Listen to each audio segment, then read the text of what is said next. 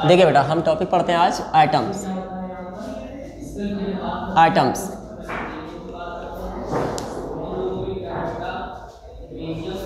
देखिए, आइटम्स के बारे में डिस्कस करते हैं। तो क्या होता है आइटम्स? आइटम क्या है? तो सबसे पहले बताया गया किसी भी सब्सटेंस को जब ब्रेक किया गया, किसी भी सब्सटेंस को जब ब्रेक किया गया, पहले माना जाता था कि सब्सटेंस को जब ब्रेक किया गया क्या हो सकता है? सब्सटेंस का छोटा पार्टिकल। साइंटिस्टों ने सोचा कि अगर हम सब्सटेंस को ब्रेक करें, उसका छोटे से छोटा मॉलिक्यूल, छोटे से छोटा पार्टिकल क्या होगा। तो जब सब्सटेंस को ब्रेक किया गया तो एक हमें जो छोटे से छोटा पार्टिकल मिला उसको नाम दिया गया मॉलिक्यूल। उसको क्या नाम दिया गया? मॉलिक्यूल। सबसे पहले सब्सटेंस को ब्रेक किया गया, जो सबसे छोटा पार्टिकल मिला उसको क्या नाम दिया गया? मॉलिक्यूल। और ये कहा गया कि मॉलिक्यूल सब्सटेंस का किसी भी सब्सटेंस का सबसे छोटा पार्टिकल है। मॉलिक्यूल जो है वो किसी भी सब्सटेंस का सबसे छोटा पार्टिकल है, इससे छोटा कुछ भी नहीं हो सकता है। कई सालों तक ऐसी थ्योरी चली, उसके बाद इन्वेंशंस और बढ़े और मॉलिक्यूल्स को भी ब्रेक किया गया। जब मॉलिक्यूल्स को भी ब्रेक किया गया तो मिला आइटम। मॉलिक्यूल को भी जब ब्रेक किया गया तो क्या मिला? आइटम। और ये बताया गया कि अब आइटम जो है वो किसी भी सब्सटेंस की सबसे छोटी यूनिट है। ऐसा बताया गया कि आइटम किसी भी सब्सटेंस की सबसे छोटी यूनिट है और आइटम को ब्रेक नहीं किया जा सकता है। आइटम को ब्रेक नहीं किया जा सकता है। किसी भी सब्सटेंस की सबसे छोटी यूनिट क्या है? आइटम है, ऐसा माना गया। उसके बाद धीमे धीमे इन्वेंशंस और बढ़ी और एक साइंटिस्ट है जे जे टॉमसन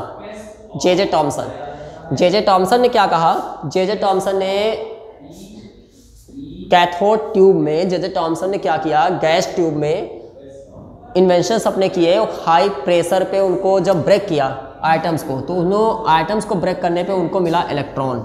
जे जे टॉमसन को क्या मिला? इलेक्ट्रॉन। यानी जे जे टॉमसन ने सबसे पहले आइटम को ब्रेक किया और आइटम को ब्रेक करने पे उनको क्या मिला? इलेक्ट्रॉन। तो इलेक्ट्रॉन की इन्वेंशन किसने की थी? जे जे टॉमसन ने। और इसी के बेस पे, इस इलेक्ट्रॉन के बेस पे जे जे टॉमसन ने थ्योरी बनाई। जे जे टॉमसन ने इलेक्ट्रॉन का इन्वेंशन किया और ये बताया इलेक्ट्रॉन होता है निगेटिवली चार्ज। इलेक्ट्रॉन कैसा चार्ज होता है? Negatively charge. जे जे टॉमसन ने इलेक्ट्रॉन का इन्वेंशन किया, उन्होंने बताया इलेक्ट्रॉन होता है निगेटिवली चार्ज। लेकिन जब आइटम को देखा गया तो आइटम था न्यूट्रल। आइटम कैसा था? हमें आइटम से ही क्या मिल रहा था? इलेक्ट्रॉन। जे जे टॉमसन को आइटम से ही क्या मिला था? इलेक्ट्रॉन। आइटम से ही इलेक्ट्रॉन मिला था, लेकिन आइटम कैसा था? न्यूट्रल था। आइटम कैसा था? न्यूट्रल। आइटम पे कोई चार्ज नहीं था। इलेक्ट्रॉन पे चार्ज था। कैसा चार्ज था? Negative charge. लेकिन आइटम पे कोई चार्ज नहीं था। तो अब आइटम पे चार्ज क्यों नहीं? अगर इलेक्ट्रॉन पे निगेटिव चार्ज है, आइटम पे कोई चार्ज नहीं है, तो उसका रीज़न क्या है? इलेक्ट्रॉन पे निगेटिव चार्ज है जबकि आइटम पे कोई चार्ज नहीं। इसका मतलब कोई ना कोई ऐसा होगा जो इस इलेक्ट्रॉन के निगेटिव चार्ज को क्या कर रहा होगा? कैंसिल कर रहा होगा। जो इलेक्ट्रॉन के निगेटिव चार्ज के इफेक्ट को क्या कर रहा होगा? कैंसिल कर रहा होगा। कोई ना कोई ऐसा होगा जो इलेक्ट्रॉन के निगेटिव चार्ज के इफेक्ट को कैंसिल कर रहा होगा। जे जे टॉमसन ने इलेक्ट्रॉन की इन्वेंशन की। उन्होंने कहा इलेक्ट्रॉन पे होता है निगेटिव चार्ज, लेकिन जब उन्होंने आइटम पे स्टडी की तो देखा आइटम पे कोई चार्ज नहीं था, आइटम न्यूट्रल था। और इलेक्ट्रॉन आइटम से ही तो मिले, लेकिन इलेक्ट्रॉन निगेटिव चार्ज था, आइटम न्यूट्रल था। इसका मतलब ये हुआ कि कहीं इलेक्ट्रॉन के जो निगेटिव चार्ज के इफेक्ट को कोई ना कोई तो कैंसिल कर रहा है, कोई ना कोई कैंसिल कर रहा है। तो जे जे टॉमसन ने ही अपनी थ्योरी दी। उन्होंने कहा कि जरूर आइटम के भीतर जिस तरह से निगेटिव चार्ज है वैसे ही आइटम के भीतर क्या होगा? Positive charge. ये किसने बताया? जे जे टॉमसन ने। जे जे टॉमसन ने कहा कि जरूर जिस तरह से आइटम के भीतर निगेटिव चार्ज है उसी तरह से पॉजिटिव चार्ज भी होगा। ऐसा जे जे टॉमसन ने बताया और उन्होंने अपने एक मॉडल दिया। जे जे टॉमसन ने ही अपना सबसे पहला आइटम मॉडल जे जे टॉमसन ने अपना दिया। उन्होंने क्या कहा कि आइटम में जरूर कहीं ना कहीं पॉजिटिव चार्ज है और पॉजिटिव चार्ज आइटम के सेंटर पे है। इलेक्ट्रॉन जो कि निगेटिव चार्ज उसके चारों ओर क्या हो रहे हैं? रिवॉल्व हो रहे हैं। इलेक्ट्रॉन जो कि निगेटिव चार्ज है उसके चारों ओर क्या हो रहे हैं? रिवॉल्व हो रहे हैं। ये थ्योरी जे जे टॉमसन ने दी थी। जिस तरह से सन के चारों ओर अर्थ वगैरह या दूसरे प्लैनेट रिवॉल्व होते हैं, उसी के बेस पे जे जे टॉमसन ने ये थ्योरी दी थी कि पॉजिटिव चार्ज सेंटर में होगा और इलेक्ट्रॉन उसमें क्या कर रहे हैं? रिवॉल्व हो रहे हैं। थोड़ी थोड़ी सेपरेट डिस्टेंस पे, कुछ सेपरेट डिस्टेंस पे रिवॉल्व हो रहे हैं। अच्छा, अब ये क्यों कहा जे जे टॉमसन ने कि आइटम रिवॉल्व ही हो रहे हैं? ऐसा भी तो हो सकता था आइटम ये इलेक्ट्रॉन रिवॉल्व ना हो, इलेक्ट्रॉन किसी एक जगह पे फिक्स हो, ये पॉजिटिव चार्ज होता और ये मान लेते हैं पॉजिटिव चार्ज होता और इलेक्ट्रॉन इस पर जगह जगह ऐसे खुसे हुए होते, इसमें फंसे हुए होते इलेक्ट्रॉन। लेकिन ऐसा तो नहीं था, रिवॉल्व हो रहे हैं। अब ये क्यों जे जे टॉमसन ने कहा? तो जे जे टॉमसन ने ये बताया कि जिस समय जे जे टॉमसन ये इन्वेंशन कर रहे थे उसी समय उसी टाइम पीरियड में अवोगाद्रो साइंटिस्ट थे, उन्होंने आइटम के साइज को लगभग पता कर लिया था। उन्होंने आइटम के साइज को लगभग पता कर लिया था और आइटम का साइज जो था वो था 10 to power near about -10 metre. जिस टाइम जे टॉमसन ने अपना इन्वेंशन किया था उसी टाइम पे अवोगाद्रो साइंटिस्ट थे, उन्होंने आइटम के साइज को नियर अबाउट पता कर लिया था और ये बताया था आइटम का साइज कितना है, near about 10 to power -10 metre. लेकिन जे टॉमसन ने जो इलेक्ट्रॉन की इन्वेंशन किया, जो इलेक्ट्रॉन का इन्वेंशन किया, इलेक्ट्रॉन बहुत ही छोटा था। इलेक्ट्रॉन अगर बहुत ही छोटा है और आइटम तो 10 टू पावर -10 मीटर का है, तो ये सारी जगह, बाकी जो आइटम के भीतर जो जगह बच रही है वो कहाँ गई? तो तब जे टॉमसन ने बताया कि जरूर ये इलेक्ट्रॉन थोड़ी थोड़ी सेपरेट डिस्टेंस पे है। ये इलेक्ट्रॉन सब एक पास नहीं है बल्कि थोड़ी थोड़ी सेपरेट डिस्टेंस पे वो ज़्यादा जगह घेरे हुए। वो क्या कर रहे हैं? ज़्यादा जगह घेरे हुए, क्योंकि आइटम की तो जगह ज़्यादा है, जबकि इलेक्ट्रॉन का जो वॉल्यूम है, इलेक्ट्रॉन जो स्पेस घेर रहा है बहुत ही कम है। तो उन्होंने कहा कि अब आइटम के पास इतना स्पेस कहाँ से आया जब इलेक्ट्रॉन इतनी जगह ही नहीं घेर रहा। तो उन्होंने कहा कि जरूर ये इलेक्ट्रॉन क्या है, थोड़ी थोड़ी सेपरेट डिस्टेंस पे है। क्लियर? जे टॉमसन ने अपनी कुछ थ्योरी दी, लेकिन उसको रिटर्न में नहीं दे सके वो कुछ, उसके कोई डॉक्यूमेंट पेश नहीं कर पाए और उसके पहले ही वो एक्सपायर हो चुके, मतलब जे टॉमसन उसके कोई डॉक्यूमेंट पेश नहीं कर पाए। तो अब इसलिए जे टॉमसन की थ्योरी को ज़्यादा नहीं माना गया।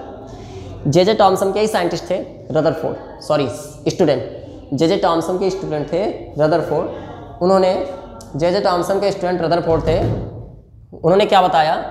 रदरफोर्ड ने क्या कहा, जब जे टॉमसन ने अपना जो इन्वेंशन कंप्लीट किया था, जो भी इन्वेंशन जे टॉमसन ने किया था उसको कंप्लीट नहीं कर पाए थे, रदरफोर्ड ने उसी थ्योरी पे आगे काम किया। जे टॉमसन के स्टूडेंट थे रदरफोर्ड, जे टॉमसन ने सबसे पहला अपना जो आइटम मॉडल दिया था उसको वो कंप्लीट नहीं कर पाए थे, उसके कोई डॉक्यूमेंट पेश नहीं कर पाए थे। रदरफोर्ड ने क्या किया? उन्हीं की थ्योरी को आगे बढ़ाया। रदरफोर्ड ने उन्हीं की थ्योरी को आगे बढ़ाया और एक कंप्लीट आइटम मॉडल दिया जिसको सही भी माना गया। उन्होंने उसके सारे डॉक्यूमेंट भी पेश किए। तो अब हम लोग पढ़ेंगे रदरफोर्ड की थ्योरी। तो यानी सबसे पहले हमने क्या पढ़ा कि सब्सटेंस को जब तोड़ा गया तो क्या मिले?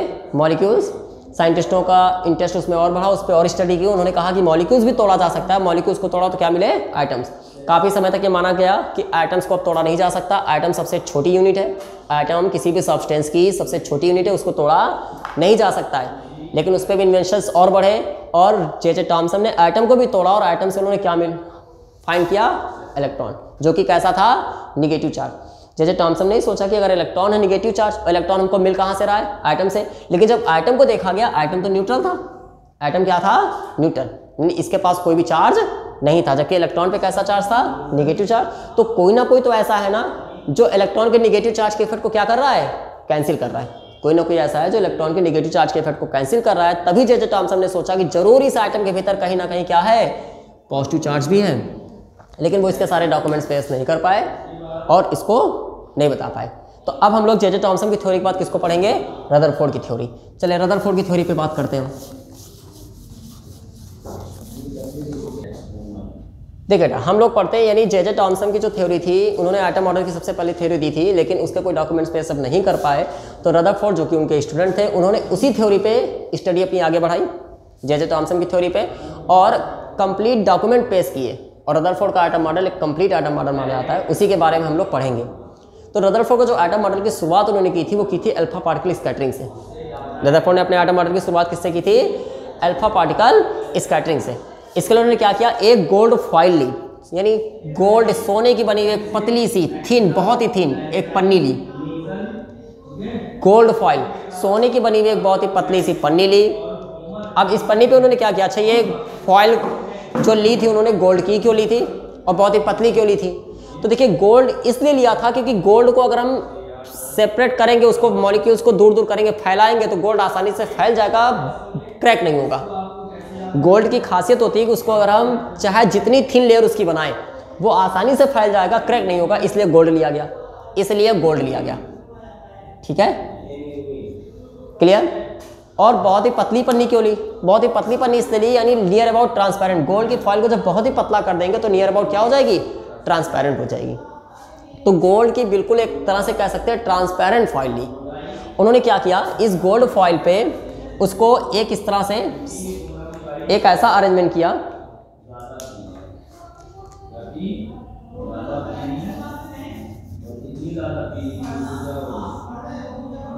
ठीक है, ये एक अरेंजमेंट देखिए बेटा, रदरफोर्ड ने क्या किया, रदरफोर्ड ने एक गोल्ड फाइल ली, ये रदरफोर्ड की गोल्ड फाइल थी, हम इसको गोल्ड फाइल कह सकते हैं। ये रदरफोर्ड ने एक गोल्ड फाइल ली और इस पर उन्होंने अल्फा पार्टिकल को स्कैटर कराया। अल्फा पार्टिकल ये एक सोर्स था, यानी अल्फा पार्टिकल, हम कोई भी अल्फा पार्टिकल को स्कैटर कैसे करा सकते हैं, तो हम यहाँ पे कोई भी रेडियो एक्टिव एलिमेंट ले सकते हैं या फिर कोई भी सोर्स जिससे अल्फा पार्टिकल इमिट हो सके। उन्होंने क्या किया, यहाँ पे एक अल्फा पार्टिकल का सोर्स रखा, अल्फा पार्टिकल को इस पर इमिट कराया, अल्फा पार्टिकल को इस पर इमिट कराया। जब अल्फा पार्टिकल इस पर स्ट्राइक हुए, जब अल्फा पार्टिकल इससे स्ट्राइक हुए, रदरफोर्ड ने क्या देखा कि कुछ अल्फा पार्टिकल ऐसे थे जो सीधे निकल गए। अच्छा, इसको देखा कैसे, तो रदरफोर्ड ने क्या किया, एक ऐसा अरेंजमेंट किया, इसमें एक डिटेक्टर लगाया जो किसी एंगल पे 360 एंगल पे घूम सकता था, जो 360 एंगल पे घूम सकता था, ये डिटेक्टर लगाया जो कि जिंक सल्फाइड का होता था, जो कि किसका बना था, जिंक सल्फाइड का। अल्फा पार्टिकल की खासियत होती है जब वो जिंक सल्फाइड पे स्ट्राइक करेगा तो जिंक सल्फाइड के जो इलेक्ट्रॉन्स होंगे, जो आइटम्स होंगे, उस अल्फा पार्टिकल से एनर्जी ले लेंगे और एक्साइटेशन में पहुंच जाएंगे और थोड़ी देर के लिए चमकने लगेंगे।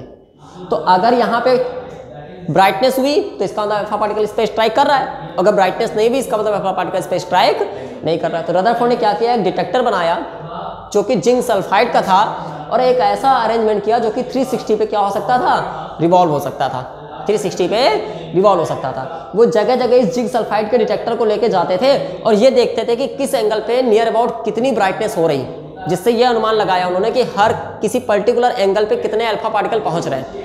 जैसे एग्जांपल तौर पे यहाँ पे अगर पहुंचा, ब्राइटनेस कम हुई तो मतलब कम अल्फा पार्टिकल है, यहाँ पे जब वही जिंक सल्फाइड का डिटेक्टर पहुंचा तो ब्राइटनेस बहुत ज़्यादा हुई, इसका मतलब अल्फा पार्टिकल बहुत ज़्यादा पहुंच रहे हैं, इसका मतलब अल्फा पार्टिकल बहुत ज़्यादा पहुंच रहे हैं। तो इस तरह से रदरफोर्ड ने एक अरेंजमेंट किया।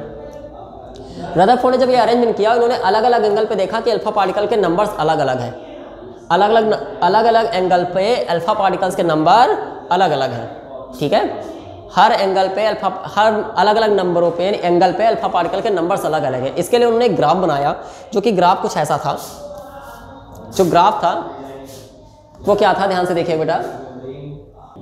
देखिए, रदरफोर्ड ने अल्फा पार्टिकल जब अलग अलग इस डिटेक्टर को जगह जगह उन्होंने रोटेट कराया और डिटेक्टर पे पहुंचने वाली अल्फा पार्टिकल के नंबर से, वो कैसे पता किया उन्होंने, ब्राइटनेस से। ये जो डिटेक्टर जिंक सल्फाइड का बना डिटेक्टर था, उससे जब ज़्यादा अल्फा पार्टिकल स्ट्राइक करते थे तो उसकी ब्राइटनेस ज़्यादा होती थी, कम अल्फा पार्टिकल स्ट्राइक करते थे उसकी ब्राइटनेस कम होती थी। तो इस डिटेक्टर को वो जगह जगह लेके गए और इस डिटेक्टर की ब्राइटनेस से उन्होंने ये पता लगाया कि किस जगह पे अल्फा पार्टिकल कितने पहुंच रहे हैं। इसके लिए उन्होंने एक ग्राफ बनाया। उन्होंने देखा कि 0 डिग्री एंगल पे number of alpha particles maximum है, जैसे से एंगल बढ़ रहा था वैसे से अल्फा पार्टिकल कितने थे, मिनिमम थे, और नियर अबाउट 180 तक पहुंचते पहुंचते alpha particle, number of alpha particle हम कह सकते हैं नियर अबाउट कंप्लीटली खत्म हो जाते थे या फिर 1-2 बचते थे। तो 0 डिग्री एंगल पे alpha particle, number of alpha particles maximum थे। 0 डिग्री एंगल पे जो अल्फा पार्टिकल की स्कैटरिंग थी, स्कैटरिंग नंबर वो मैक्सिमम था। जैसे से एंगल बढ़ रहा था, एंगल बढ़ते बढ़ते नंबर ऑफ अल्फा पार्टिकल्स क्या हो रहे थे, कम हो रहे थे, नहीं अल्फा पार्टिकल कम स्कैटर हो रहे थे और 180 तक पहुंचते पहुंचते खत्म हो रहे थे या फिर 1-2 निकल रहे थे, 1-2 रिफ्लेक्ट हो रहे थे 180 डिग्री एंगल पे। तो ये ग्राफ जो रदरफोर्ड ने बनाया, तो इसके बेस पे उन्होंने एक एक्सप्लेनेशन दिया जो आइटम मॉडल के बारे में, आइटम के बारे में जो एक्सप्लेनेशन दिया वो क्या था, इसको समझिए। तो ये ग्राफ क्लियर हुआ बेटा। इस ग्राफ से हमें पता चल रहा है कि 0 डिग्री एंगल पे ये एंगल है, यहाँ पे ये लाइन एंगल की है, ये एंगल है, ये नंबर ऑफ अल्फा पार्टिकल्स हैं, नंबर ऑफ अल्फा पार्टिकल्स हैं। तो 0 डिग्री एंगल पे number of alpha particles maximum थे, जैसे से एंगल बढ़ रहा था वैसे से अल्फा पार्टिकल्स के नंबर कम हो रहे थे, 180 तक पहुंचते पहुंचते नियर अबाउट खत्म हो गए थे। क्लियर, चलिए आगे देखते हैं। देखिए, रदरफोर्ड ने जो अल्फा पार्टिकल स्कैटरिंग का एनालाइज किया था, उस पर एक आइटम के लिए उन्होंने एक आइटम के लिए ऐसा कुछ ग्राफ बनाया। रदरफोर्ड ने गोल्ड फाइल पे जो अल्फा पार्टिकल की स्कैटरिंग कराई थी, रदरफोर्ड ने गोल्ड फाइल पे जो अल्फा पार्टिकल की स्कैटरिंग कराई उस पर स्टडी किया और किसी एक आइटम के लिए उन्होंने ऐसा कुछ ग्राफ बनाया। अब इस ग्राफ से रदरफोर्ड को क्या पता चला, उन्होंने क्या एक्सप्लेन किया, इस ग्राफ से रदरफोर्ड को कुछ पॉइंट पता चले। जैसे सबसे पहला पॉइंट, रदरफोर्ड ने देखा कि मैक्सिमम अल्फा पार्टिकल ऐसे थे जो बिना डिफ्लेक्ट हुए सीधे निकल रहे थे। रदरफोर्ड ने देखा कि मैक्सिमम अल्फा पार्टिकल ऐसे थे जो बिना डिफ्लेक्ट हुए सीधे निकल रहे थे, बिना डिफ्लेक्ट हुए सीधे निकल रहे थे। इसका मतलब क्या हुआ, अब अल्फा पार्टिकल अगर सीधे जा रहे हैं, डिफ्लेक्ट नहीं हो रहे हैं, इसका मतलब उनको कोई भी इफेक्ट, उन पर किसी भी टाइप का कोई इफेक्ट नहीं पड़ रहा है। अब ये इफेक्ट कब नहीं पड़ेगा, जब ये मैक्सिमम पोर्शन कैसा होगा, खोखला होगा, हॉलो होगा। तो रदरफोर्ड ने पहला पॉइंट क्या बताया, पहला पॉइंट रदरफोर्ड ने बताया कि आइटम का मैक्सिमम पोर्शन हॉलो है। रदरफोर्ड ने बताया कि आइटम का मैक्सिमम पोर्शन हॉलो है इसी वजह से मैक्सिमम अल्फा पार्टिकल बिना डिफ्लेक्ट हुए सीधे निकल रहे हैं। मैक्सिमम अल्फा पार्टिकल बिना डिफ्लेक्ट हुए सीधे निकल रहे हैं। पहला पॉइंट रदरफोर्ड ने बताया। दूसरा पॉइंट रदरफोर्ड ने क्या बताया? रदरफोर्ड ने कहा कि बहुत से अल्फा पार्टिकल ऐसे भी थे जो अपने एंगल से डिफ्लेक्ट हो रहे थे। कोई 90 से ज़्यादा पे डिफ्लेक्ट हो रहा था, कोई 90 पे डिफ्लेक्ट हो रहा था, कोई 90 से कम पे डिफ्लेक्ट हो रहा था, और कुछ बहुत ही कम अल्फा पार्टिकल ऐसे थे जो कि जिस रास्ते से जा रहे थे उसी रास्ते में वापस आ रहे थे। बहुत ही कम अल्फा पार्टिकल्स ऐसे थे जो जिस रास्ते से जा रहे थे उसी रास्ते पे वापस आ रहे थे। तो इससे रदरफोर्ड ने बताया कि अल्फा पार्टिकल डिफ्लेक्ट हो रहा है। जैसे जैसे एटम के सेंटर की तरफ बढ़ रहे हैं वैसे से अल्फा पार्टिकल का डिफ्लेक्शन भी बढ़ रहा था। जैसे से एटम के सेंटर की तरफ बढ़ रहे थे, एटम से थोड़ा ऊपर थे, सेंटर से थोड़ा ऊपर थे, 90 डिग्री पे ज़्यादा एंगल पे डिफ्लेक्ट हुआ, और पास आए 90 पे डिफ्लेक्ट हुआ, और पास आए 90 से कम पे डिफ्लेक्ट हुआ, और पास आए 180 पे डिफ्लेक्ट हुआ। तो रदरफोर्ड ने कहा कि जैसे जैसे एटम के सेंटर की तरफ बढ़ रहे थे वैसे से अल्फा पार्टिकल का डिफ्लेक्शन भी क्या हो रहा था? बढ़ता जा रहा था। तो रदरफोर्ड ने कहा कि जरूर एटम के सेंटर पे कुछ ना कुछ ऐसा है जो अल्फा पार्टिकल्स को डिफ्लेक्ट कर रहा है। रदरफोर्ड ने कहा कि जरूर एटम के सेंटर पे कुछ ना कुछ ऐसा है जो अल्फा पार्टिकल्स को क्या कर रहा है? डिफ्लेक्ट। अब ये इन्वेंशन पहले से हो चुका था कि जो अल्फा पार्टिकल होता है, ये इन्वेंशन हो चुका था कि जो अल्फा पार्टिकल होता है वो कैसा होता है? अल्फा पार्टिकल होता है पॉजिटिव चार्ज। अल्फा पार्टिकल कैसा होता है? Positive charge. और अल्फा पार्टिकल को जो डिफ्लेक्ट कर रहा है, अब पॉजिटिव को कौन डिफ्लेक्ट करेगा? पॉजिटिव, क्योंकि ये थ्योरी पहले से बताई जा चुकी थी। कूलाम लोगों ने ये थ्योरी बता दी थी कि सेम चार्ज रिपेल करते हैं और अपोजिट चार्ज पास आते हैं। सेम चार्ज रिपेल करते हैं, अपोजिट चार्ज पास आते हैं। और ये इन्वेंशन हो चुका था कि अल्फा पार्टिकल पे कैसा चार्ज है? Positive charge. अल्फा पार्टिकल पे कैसा चार्ज है? तो अल्फा पार्टिकल को डिफ्लेक्ट करने वाला भी कैसा होगा? पॉजिटिव होगा। तो रदरफोर्ड ने कहा कि जरूर एटम के सेंटर पे, क्योंकि जैसे से हम सेंटर की तरफ बढ़ रहे थे, जैसे से सेंटर की तरफ बढ़ रहे थे वैसे से अल्फा पार्टिकल का डिफ्लेक्शन बढ़ रहा था। जैसे से सेंटर की तरफ बढ़ रहे थे वैसे से अल्फा पार्टिकल्स का डिफ्लेक्शन बढ़ रहा था। तो रदरफोर्ड ने कहा कि जरूर एटम के सेंटर पे कुछ ना कुछ ऐसा है जो अल्फा पार्टिकल्स को क्या कर रहा है? डिफ्लेक्ट कर रहा है। और अल्फा पार्टिकल है पॉजिटिव चार्ज, इसलिए अल्फा पार्टिकल को डिफ्लेक्ट करने वाला भी कैसा होना चाहिए? Positive charge. अल्फा पार्टिकल को डिफ्लेक्ट करने वाला भी कैसा होना चाहिए?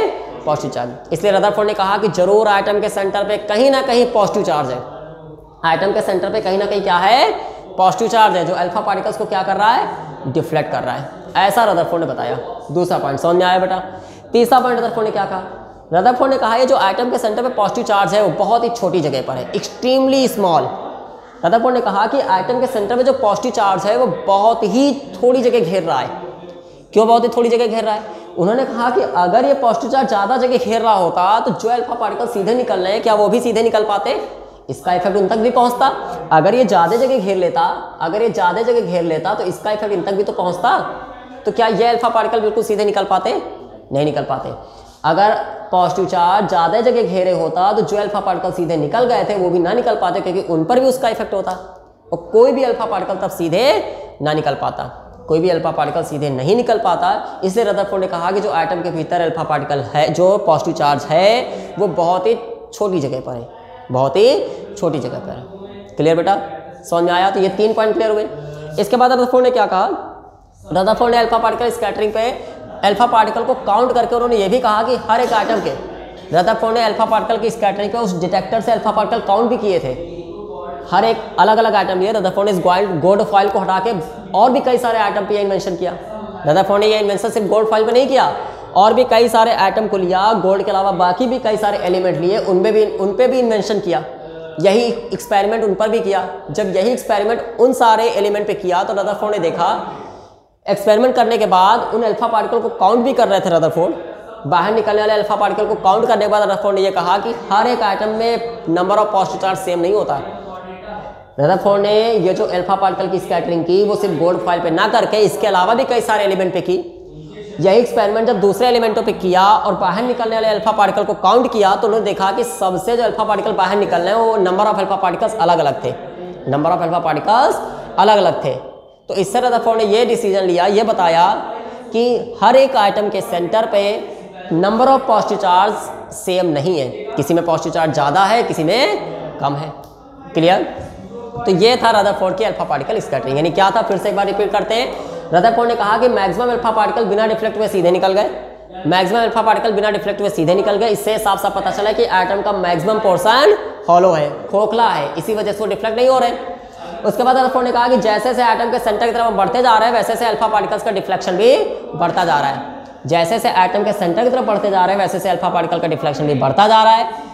कुछ अल्फा पार्टिकल 90 डिग्री से ज़्यादा एंगल पर डिफ्लेक्ट हुए, कुछ 90 डिग्री पे एंगल डिफ्लेक्ट हुए, कुछ 90 से कम पे डिफ्लेक्ट हुए, और कुछ बहुत ही कम अल्फा पार्टिकल ऐसे भी थे जो कि जिस रास्ते से गए उसी रास्ते पे वापस आ गए।